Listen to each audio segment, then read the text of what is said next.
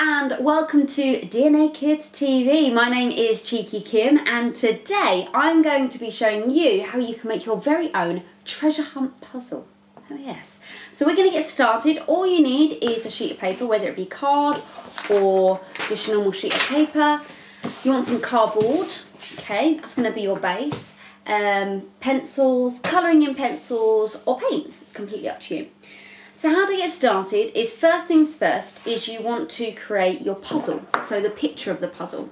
It can be anything you want it to be. It can be space, it can be dinosaurs, beach theme, it can be literally anything you want it to be. Be creative, go for it. It could be a mixture of all of those things. A dinosaur and a space alien, you know, relaxing on a beach. It's completely up to you. Do whatever you like. So what you're going to do is you're going to pause the video, you're going to draw your picture and colour it in, all of it, all over, and then once you've done that you're going to press play and I'm going to show you the next thing that you need to do. Okay, so enjoy. I'll see you in a bit.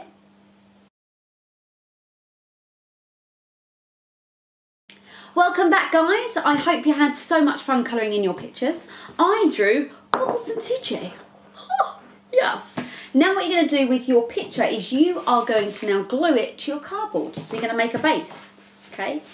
So you're literally going to cover the back all in glue and then kaboom, stick it to your cardboard, okay? So you're going to do that and then I'll see you in a couple of seconds. Right, party friends, once you've done that, you've drawn your picture and you've stuck it to your cardboard, you've got your grown-up to cut the excess cardboard from around the picture. You're then going to separate your puzzle into sections. So you can do 6 sections, you can do 8, it's completely up to you. Okay, so you're just going to get a ruler to measure it out and then in a dark pen or a black pencil, you're going to draw the outline of your puzzle pieces, okay? And it's going to look a little something like this. Voila! You're then going to get your grown-up to cut around the pieces and it's going to look a little something like this. Voila! So now we have our puzzle pieces all cut into pieces.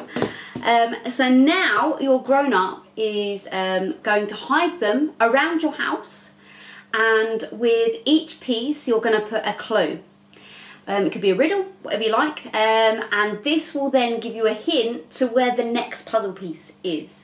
Okay, so where you can find these riddles or clues is if you go onto Google and type in home treasure hunt.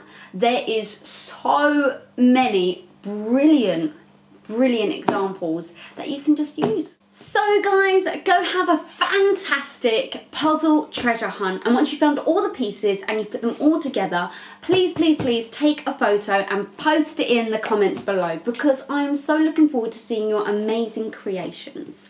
Thank you so much for watching, guys. We're going to be posting videos as much as possible to keep you guys entertained through this time. So please keep an eye out on our YouTube, our Facebook and our Instagram. We've got you guys, okay? So go have fun and I'll see you guys really soon. That's all from me, Cheeky Kim. Bye guys!